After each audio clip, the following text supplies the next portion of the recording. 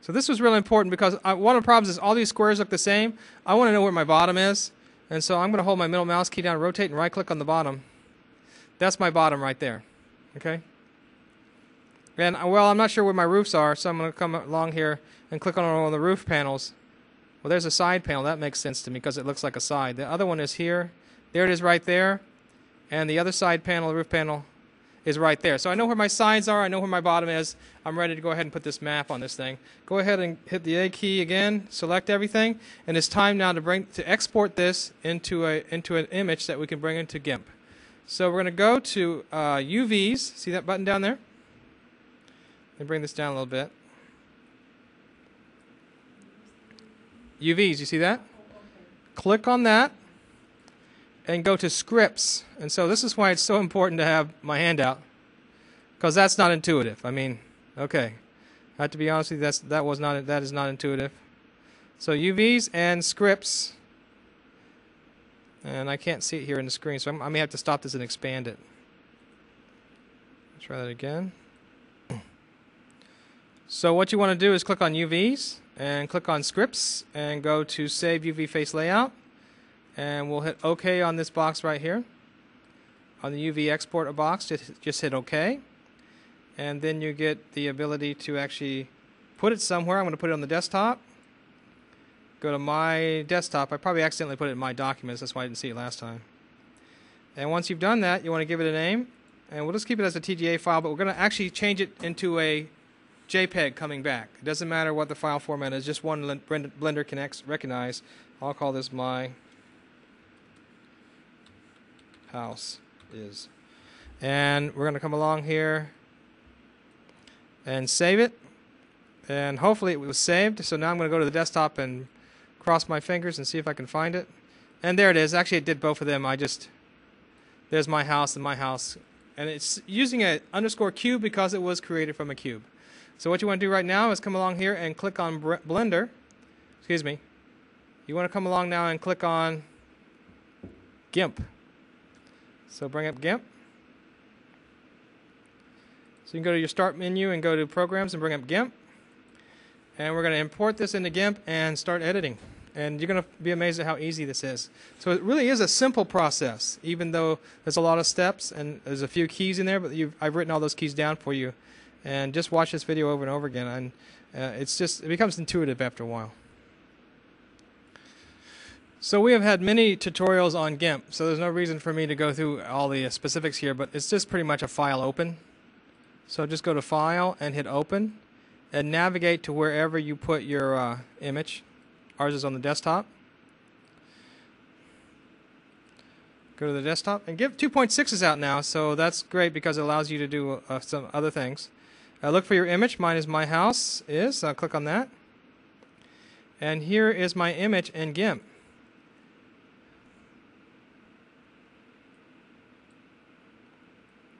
And it's just what I saw before. And now what I'm going to do is actually fairly easy. So I'm going to fill these in, and then I'm going to come back and put it back on my house. So let's just do it the easy way. I'm going to come over here and start grabbing some tools. We got the Fill tool here. See this little container right here? If I click on that right there, I can choose a pattern to fill, or I can choose a color. Let's just fill the roof first. It's going to be black, and so we'll just use black. So grab that little paint can, go to where your roof elements were, if you can remember. And I'm thinking they were here, so I'll just click a black and click a black. So now I have a black roof, okay? You there, Jeff? And now I want to do the sides, so I might want to go ahead and do a pine fill. And so here's a little pine fill, so hit Fill Pattern, and you can see here, you could most likely add some, if you double click on here, you should be able to see some other patterns. There you go. Single click, thanks Jeff. And you could probably add some more yourself, so you can actually put some patterns on this house. I'm just going to choose a pine, and we'll make some pine, just some pine structures there. And finally, I'm going to want to do the bottom, which you remember was at the very top, and the eaves. So what I'm going to do for the bottom is, I think there's a little Lego fill here. There's a little Lego, so I'll come along and put that Lego fill in for everything else. I believe that's one eave, two eave. I should have 4 eaves. And there they are right there. There's the bottom eave. So there it is. I've filled in my structure. Now you can come along here and you can add windows and doors and do more of the texturing and everything, but this is just a basic intro on how you did it. I'm done. All I have to do is go File, Save As. I'm going to turn that into a JPEG, so I'm just going to do it by just basically changing the extension here, JPG. Are you there, Jeff?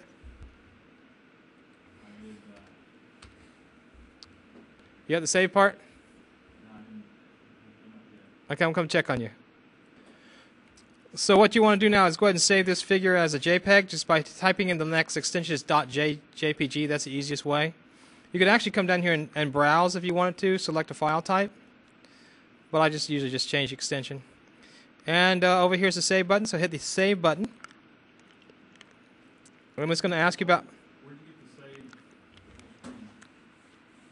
Oh, okay. Never mind. Go ahead and save button.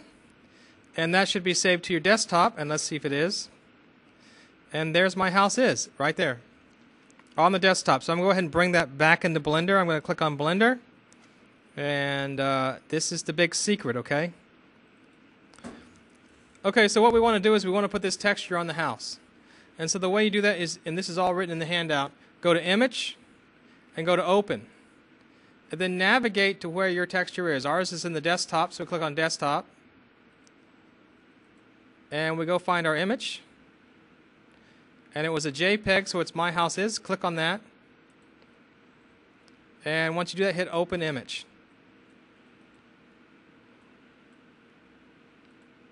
And when you do that, it should open up like this in Blender. Now I want to say a few things. Depending on what you've done to your image, depending on what you've built it in, it may not line up exactly like this. You can use the G key to arrange this grid. Jeff, take a look. See, this grid has to match completely with your image. You could use the S key to shrink it if you needed to, okay? Or you could use the R key to rotate it. So if it wasn't quite right, you can actually use these keys to get that right on there. But you want that grid to lie over your image. And when it does that, you're pretty much done. You want to go back to the your house. And now we're going to follow the procedure I described earlier. We're going to go back to Object Mode, or hit the Tab key. And then all you have to do is, on this right here, the Viewport shader, click Textured. And there's your house. And if I hold my middle mouse down, I can rotate around it or scroll in. There you go. And if you if I there you go. You can see underneath there's that Lego color right there, and that's all there is to it. Okay. So at this point, what you want to do, you actually want to render this. Now, if you hit F12 to render it, it doesn't show. So for the rendering process, you have to actually make this a texture and then render it with the texture. But we're not going to do that because this is enough for us to export this to be used in Paper Vision. So now we're going to go through the export process.